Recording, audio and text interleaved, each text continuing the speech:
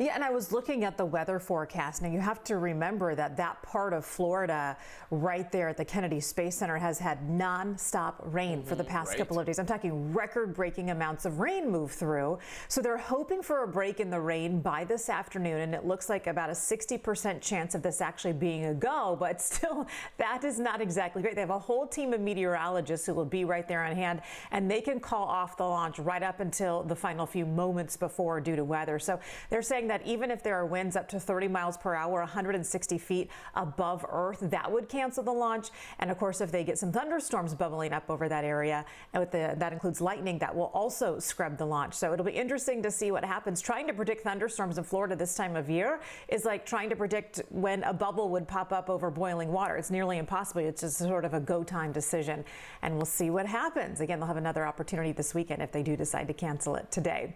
Downtown San Diego, clouds are in the mix this morning. We're living up to that May gray here.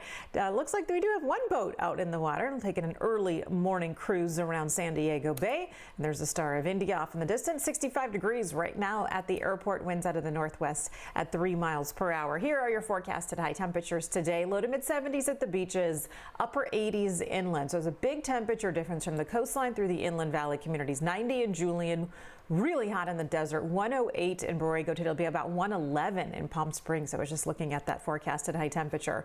An excessive heat warning is in place in our desert until 7 p.m. on Friday, so just know it's going to be really hot. Let's take a quick look at that 8-day. Temperatures cooling off each and every day through Friday. In fact, our inland locations will be back to the upper 70s by Friday. That's actually at or slightly below seasonal averages. 90 in the mountains today. Hot in the desert. It'll be a little cooler by Saturday.